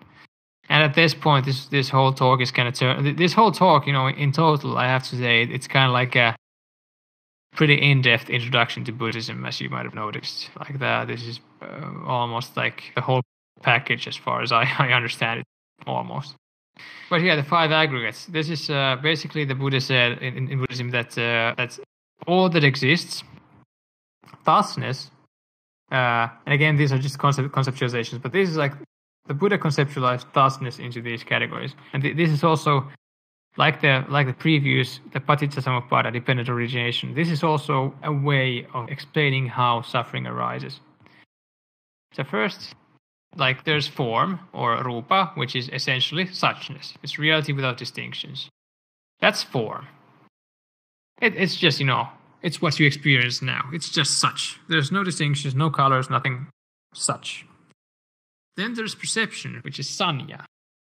And sanya, it's a part of kind of your mental processing which recognize a part of reality according to previous conceptualizations, so previous sankharas. So there's like suchness, and then chair. It recognizes, there's a chair there. I know this. I have previously experienced chairs. I have previously conceptualized that such things as chairs exist. And now this part of suchness here seems to accord to the pattern of a chair, according to my understanding. But that's sanya. It recognizes. And when sanya recognizes something, vijnana, the discriminating consciousness, it delineates that recognized part of reality clearly and brings it to the forefront of the mind. So, for example, if I was, if I'm this mushroom character and I was looking like that way, like on the wall, like behind Kermit there, and then like in my peripheral vision, there's a chair. Like at the moment, like in my peripheral vision, there's an empty chair. It might be that I'm looking at the wall, but my sanya perception recognizes, there's a chair here. Hey, look. And then vijnana brings it to the fore. It's like, wow, hey, chair. And then it delineates that, yes, this thing, bring it to the forefront of consciousness. And then, like, basically, in paticcasamuppada, independent origination, at this point, contact would arise, but like this is a more simpler list. Then there's like a feeling tone or valence, which is the Vedana. It's like the feeling of positive, negative, or neutral that attaches to the perceived object. So yeah, I see the chair, sanya recognizes it, vijnana brings it to the forefront, and then Vedana kicks in. Is this nice or bad or just meh? And the chair is kind of meh, like it is neutral. But for some person, it might be like, if their chair, they have a phobia of chairs, they would be like, chair, and it's negative.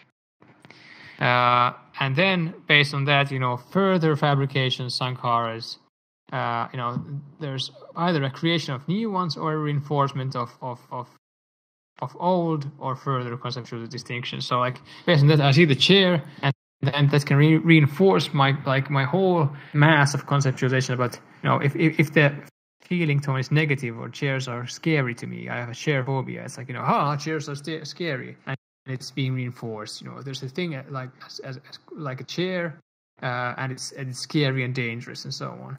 Or there might be new conceptualizations that arise from that, and whatever kind of thinking that might arise. There's like the whole mass of thoughts that would arise concerning the chair is also just like a mass of sankharas. Basically, thinking is formed very much of conceptualizations which are sankharas. So that's like the 5 aggregates. So again, for those who are classically inclined, that's one explanation of the 5 aggregates, and also one explanation of how basically it's also like a feedback loop. Sanya works according to previous sankharas. It perceives things, and then when you go through the whole thing, then there's a creation and reinforcement of sankharas, and new sankharas are created, and there's further conceptual distinctions, which then again feed into perception and inform perception, sanya, and then the whole thing kind of goes again, and that's kind of one version of how sankharas are created and kind of how they're maintained. Okay, so this is like the end of part 2. That was about the insights of Buddhism, and kind of according to my understanding so far. This point, I would like to ask, do you have any questions?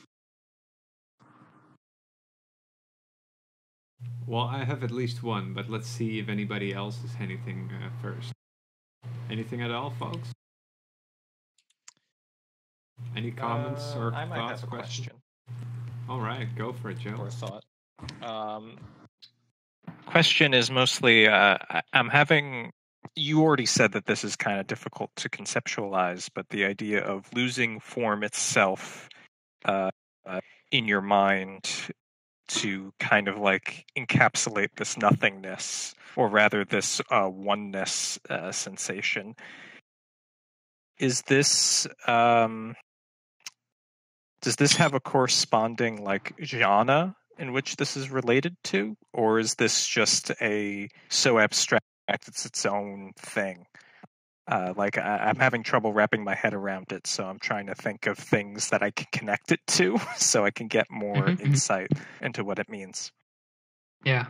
So it's not so much a question; it's more of a statement, I suppose. So but you're interested if there's like a state, like a jhana state, that's kind of There is no distinct jhana state that relate to this particularly. But jhana states can reinforce, because they undermine selfing and so on. They can, and they undermine conceptualization, so they can bring this about. But the formless jhanas, for example, none of them have this as their particular object. Perhaps the 8th jhana, which I personally have to say I have not reached ever, but that's like the state of like neither perception nor non-perception, which has as its object something that has no characteristics at all. The object of the 8th jhana does not, it has no characteristics that you can name, but it's something. So it's something that's nothing, and in a sense, thusness is like that. And this actually brings me to a good point. Coach. Many of the people here, like some have perhaps heard of such a thing as the Heart Sutra, which begins with the classical, very cryptic words of form is emptiness and emptiness is form. And basically, what this means, this was very cryptic for me for a long time. And by the way, I apologize. I notice I'm getting slightly tired after all this, and my mind isn't working quite as fast as before. But basically, there is form, there is rupa, there is suchness. Something is there, but it's nothing. You can't say anything about it. Anything you say about it, any single thing, is untrue. It doesn't apply. If you want to, any single thought you have about reality and it being some way, or it being something, or some part of it being something is untrue. It doesn't apply. There are so, like a very kind of more superficial way of understanding this is that, if you say there's such a thing as yellow, in fact, every single so-called yellow thing is a different hue of yellow. There's like, they're not the same yellow. But even if they were the same yellow, whenever you say that this is yellow, that's a conceptualization. And that doesn't exist. That's if you have a thought about reality that distinguishes something from something else, you conceptualize. The only thing you can see about things is that it's such, and that's how, form is emptiness. So form is, it's nothing. It's nothing in particular. Like that's maybe a better way to put it. Form is nothing in particular. But then emptiness is form. It still exists. It's such, and thusness is empty, but it exists. That actually does help. Cool. Wonderful. Because it makes sense to me that nothingness can only just be, and the second you try to grasp it and put it into a box up, that's a form. And it's like you could keep grasping at nothing, and then you'll just keep on pulling out forms, kind of like a magic trick. You're like, what's in this hat? Nothing. Oh, actually. And then you just keep pulling things out of it. The only way you can accept it is to just have it be there. Yeah. There's a nice Zen story. Like Zen emphasizes this very much because Zen is Mahayana oriented. Like the Heart Sutra, for example, is one of the foundational texts of Zen, or Chan, as it was in China originally. There's one Chan tale, very simple kind of tale, where like a monk approached his master and said that, Master, I finally understand that everything is just a dream. Nothing exists. Well, the master took a stick and gave a good solid whack on the head of the monk, and then asked like, does this not exist? And then the monk is like, okay, it hurts. So sorry, master, I was wrong. Actually, everything exists. And what the master does is, it gives another solid whack to the monk, because he says, it's beyond existence or non-existence. It's just such, like, it's not a dream because it's there, but it's any kind of idea of the world you can have, any kind of view on anything, any kind of name on anything you can say is a fantasy world. You're living in a fantasy world, and that's how it's nothing, Yeah, it doesn't exist in that sense. Anything you can say doesn't exist. I have a thought about that. But something exists, and that's such.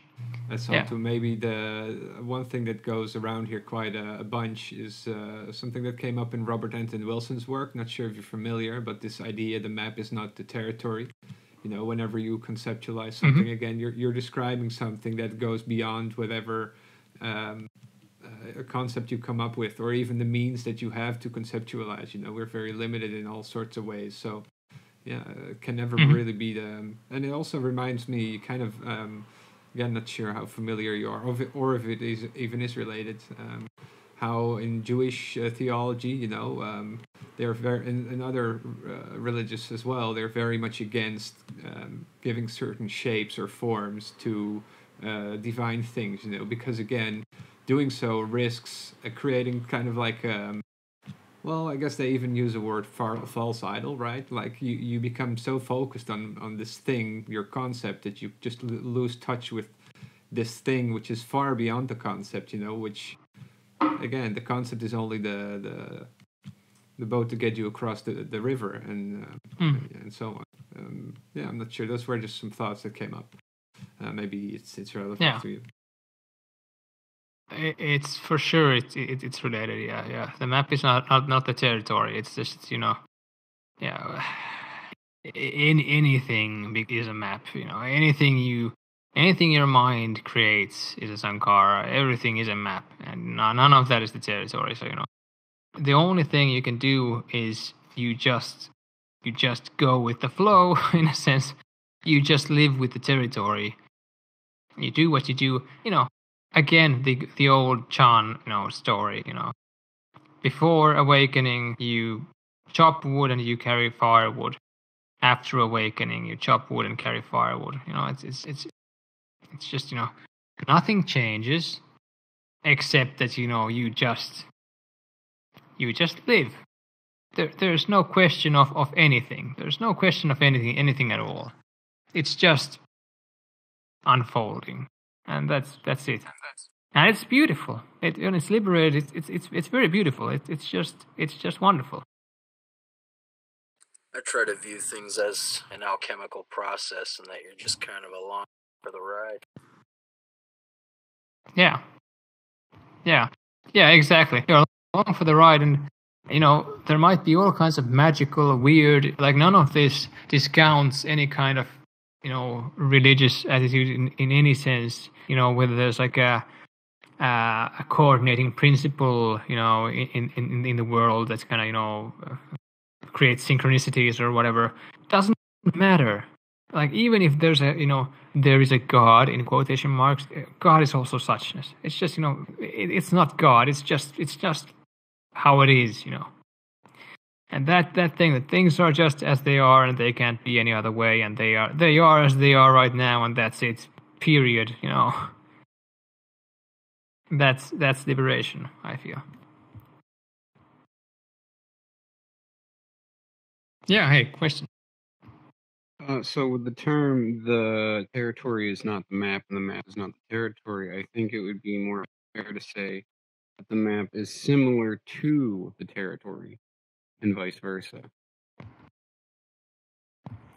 But in what way is the concept of yellow, for example, similar to what you see? Through experience of what seems similar to it, correct? Or the illusion of what seems similar. Through association. But are they actually similar? Sorry. Are they actually similar? If you name something as yellow, is the conceptualization like? How is that similar? Like really, if you take it as a conceptualization, that's a name for something. Does it actually resemble, like phenomenologically or actually, like in any ontological or any way, does it resemble the object? Or like it's not even the object, but the total experience you're experiencing at that time. Like what happens, I think, is that you notice that your mind kind of in a very culturally affected way notices similarities, so-called similarities between things, and it creates a concept for those. There's this and this thing, and they kind of look the same, so they're yellow. And of course, it's very good to realize that in some cultures, as many of you might know, in Japan for a long time there was no word for blue. Things weren't really blue; they were green. In some cultures, there's no, like in some tribal jungle cultures, there is no word other than dark and light, because there's, and they don't perceive differences between, like if something is light blue or light green. I mean, it's just light. And they have a very big, like much trouble distinguishing between those that we find obviously dissimilar. The thing is that perception in a very, very fundamental way is, in philosophy of science, it would be said that it's theory laden, but that's kind of maybe a too theoretical word in itself. But it's kind of before our perception of similarity, there's already conceptualization. Conceptualization informs sanya. It informs perception. So are you basically saying is we develop the faculties to be able to kind of conceptualize and relate, to identifying things to their alchemical process simply so we can relate it to our own evolution? Yeah, I guess so. I mean, we the reasons for conceptualization are, like biological imperatives, might be spiritual imperatives in some way, like you said, could be like I said, an alchemical internal process, whatever.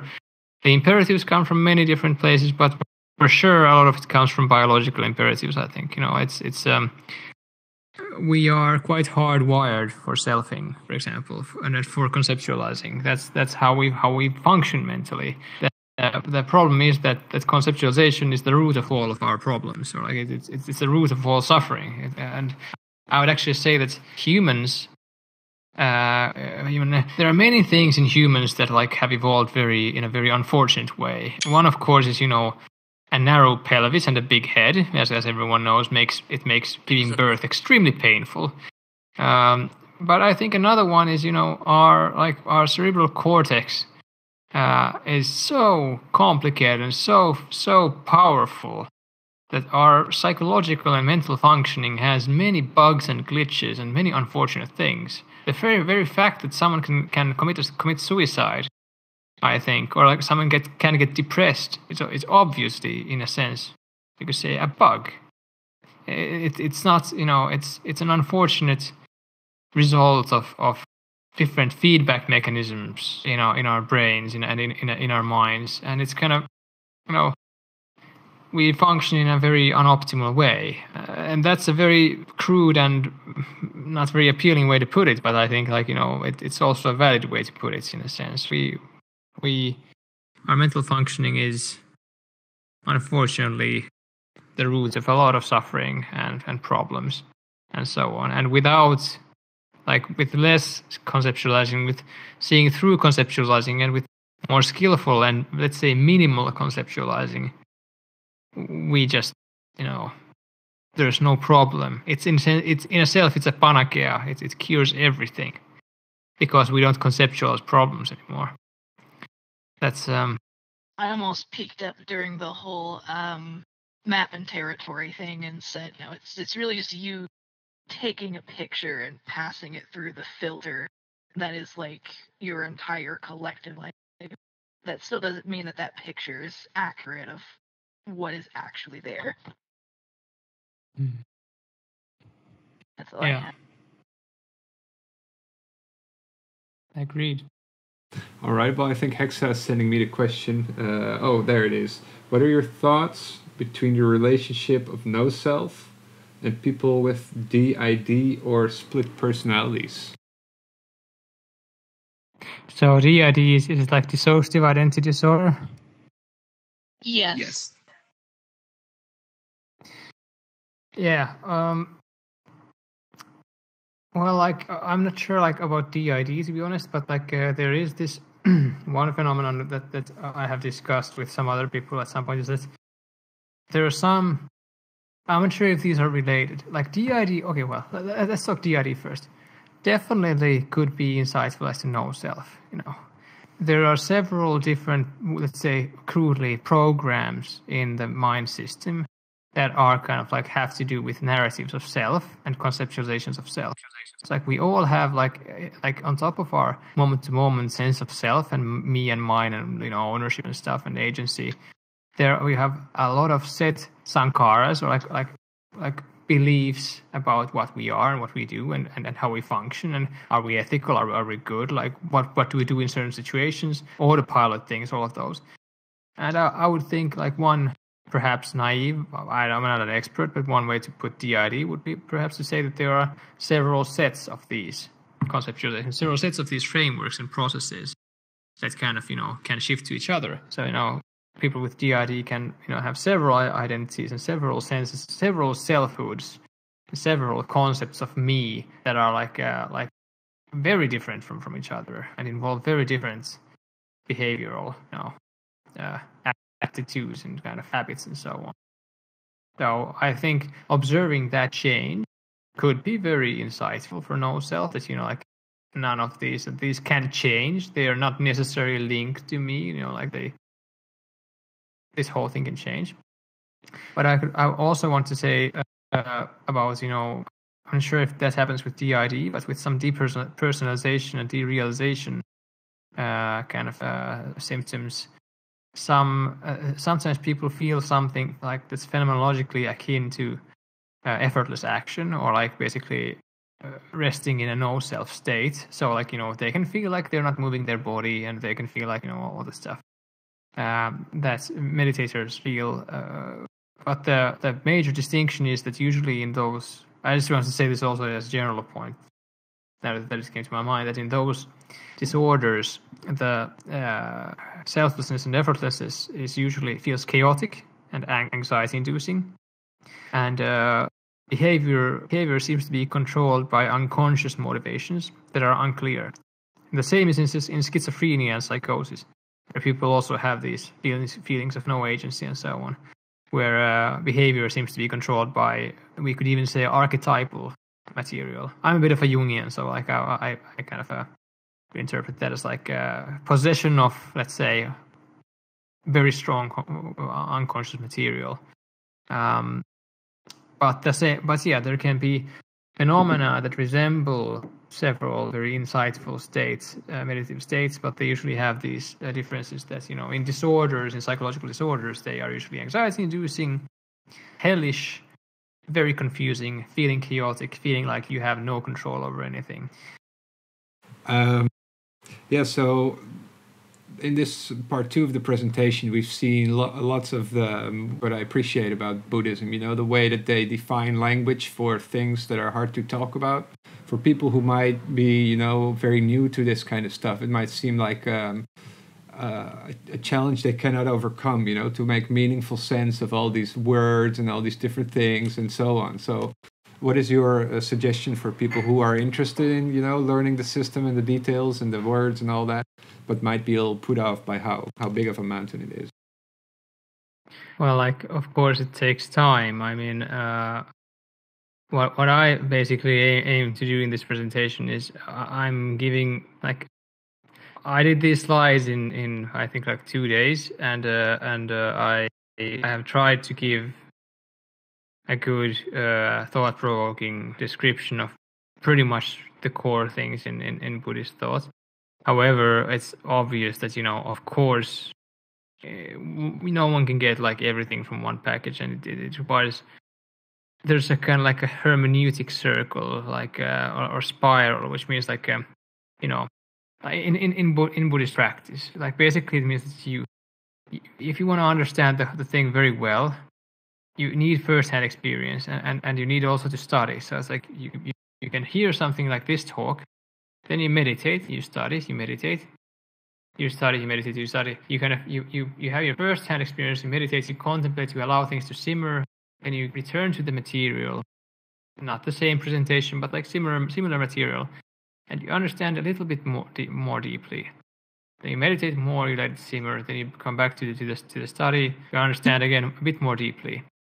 And the study also informs your meditation, and they form this kind of reciprocal kind of spiral, where whenever you can return to the same material after practicing, you understand a new layer of it. And then you come back, you go back, practice with that new information, and then again, it's a reciprocal connection, and it takes time. And for those people who feel that it's like an insurmountable mountain, it's not insurmountable, but it requires you to study and practice. You can't. It's very difficult. I mean, I'm doing my best, but it's very difficult to kind of get all of that in one go. You have to maybe not commit yourself to it, but you have to allow your whatever motivation sparked in you from your initial kind of observation of that stuff, or your initial contact with the stuff. You have to allow that spark of motivation to bloom and blossom and nurture it slightly, and actually start practicing. There's no, what's the word, well, there's no easy way out. There's no cut-off path. There's no, whatever. Yeah, for sure. And maybe one more thing to add to that, what I guess you already went over it a bit at the start, but what was really for you the moment where you realized oh, right, so this thing, it's not only just a whole bunch of information that might be interesting to some people, but, here's my reason that I just realized that I'm going to pursue this great body of information and practices and so on. Was there any particular thing that made it click for you, or or like gave you the motivation? Well, there were several moments. The first one was when I was in Thailand. I was traveling there in 2014, and there were old Buddhist temples in Sukhothai, Ayutthaya. There's like old Siam was Buddhist, and there were like these old temples. And I was reading the Dhammapada, which I recommend to everyone very heartily if you're interested in Buddhism and haven't read anything. The Dhammapada, it's not very deep, but it's there are so many really poetic translations. It's like a collection of sayings of the Buddha, and it's very beautiful. And I read it in Buddhist temples, old Buddhist temples, with very nice, lovely ambient music from an artist called Ishku, which means love in Arabic, like a love of a creature for its creator, and very kind of wonderful ambient music with very spiritual meaning. And it just clicked for me. I went for a 3-day retreat in Thailand, which felt very long to me back then. I didn't understand anything of the practice or the instructions, but I did something, and the bug bit me kind of. The second turning point came when I went to the Goenka retreat. Practice, 10-day retreat, 10 days of intensive practice. I got my first sober experiences, let's say, of lessened agency. Not no agency, but lessened agency and bliss, like a meditative bliss. Very important. But maybe the greatest turning point was when I learned the jhanas in 2018. October. I went on my final Goenka retreat. Like I said, I had the Liberatington's book under my pillow. I read it, practiced furiously, got into the first jhanas, the first and second and third jhanas, and got the first proper big experiences of no self, and not just lessened, but no agency. I was then just like this is where it's at. This is incredible. This changes everything. I mean, you have to have the practical experience. I mean, you can't. Study is incredibly important as well. Some teachers say that don't read books, just practice. I think that's not good. I mean, you should also study because there is this kind of reciprocal connection. But you need to practice, otherwise you will never get it. I don't think you can ever get it if you don't have the first-hand experience that you notice and see that I don't exist. Like it's that experience that it's gone. It's gone. It really is gone. It's not just intellectual. That it seems rational to think and cognitively acceptable that probably there is no separate self. Blah blah. It's that you actually experience it. The aha moment is so much greater, and it can't be replaced by any reading or anything. So you have to practice. You have to practice relatively diligently, daily preferably, and start small. But you have to accept that it's a long path. But the thing is, with practice, don't be goal-oriented. That's super important. To all practitioners here in this room, do not be goal-oriented. That kills your practice. Don't look for awakening. Awakening is nonsense. Awakening is a concept. It doesn't exist. If you're aiming, people who aim for awakening, they're looking at something that they don't even know what it is. Like towards something like that, they're looking past what's actually there, which is reduction of suffering. Like I said, Buddhism is about having a good time, reducing suffering for yourself and for others. And you should, and the way to achieve that is to enjoy your path as it is currently, apply the methods, practice diligently, explore, get insight, enjoy the process, and that's the way you get somewhere. If you practice with high standards and that you want to get somewhere, you'll never get there. It doesn't work. You'll be unsatisfied. You'll be disappointed. Your practice will fall apart. So method-oriented is important. Exploration is important. Basically that's the important things I feel like I have to say on that right now. Daily, preferably, and